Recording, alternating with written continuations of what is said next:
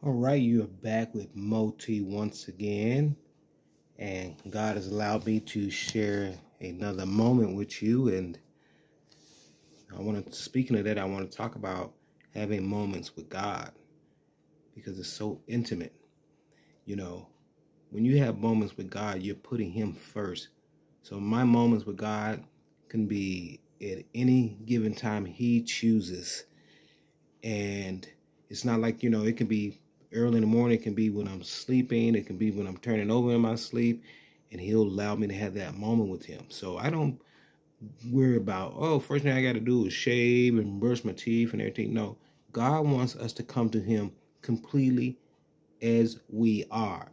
So if I wake up first thing, I'm not going to go shaving and brush my teeth so I can miss that moment with God, because that moment might be there for that moment right then and there that He wants to share with me.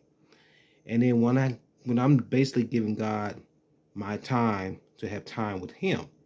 And then so what I'll do when my time is done, then I'll go back to doing other things, like go brushing my teeth, freshen up, wash my face. But sometimes it could be like I said, it could be at any moment. Just like now I have my moment with Him, and He's allowing me to share the video, just like I was explaining to people before. When I do these videos, it's by the grace of the Heavenly Father through His wisdom.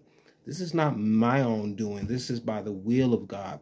And He allows me to speak. So basically what I do is I completely obey Him. So if He wants me to share something with the world, then that's what I basically do. Because that's called being obedience to Him. And God is so powerful. I've had somebody ask me to say, do you don't speak too much on worldly things. And the reason why I don't speak on a lot of worldly things that's in the world today, because for one, God is my world. I see all things through Him. So if it's something that He wants me to see, that like He showed me at a time when I was blind and I couldn't see anything. I can hear the TV if somebody cut the TV on for me, but I couldn't really see what was going on at the moment. But when I was able to have that vision as He was restoring it, He showed me the things. He let me see the things that He said, look what I kept you from. So I remember my first time when I was watching news, it was the whole tragedy that was going on in Hawaii. And God said, you see what I kept you from. And so basically, the world doesn't realize God sees all. He's watching all. He hears all. And I'm just telling you, like, it's just he's just that powerful. I mean, He's so powerful enough that it changed the way I think. It has strengthen my spiritual relationship with Him. And I can truly, not only am I walking with Him now I live with Him. He lives within me. I live within Him.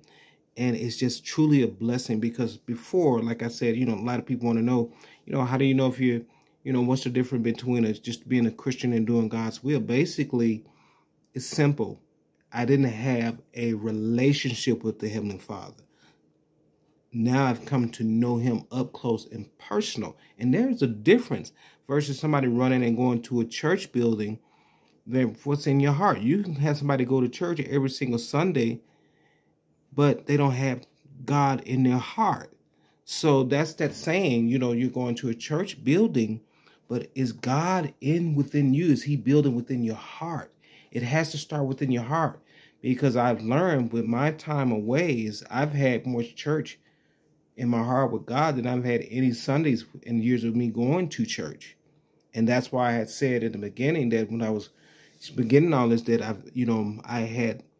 believe, but I had very little faith.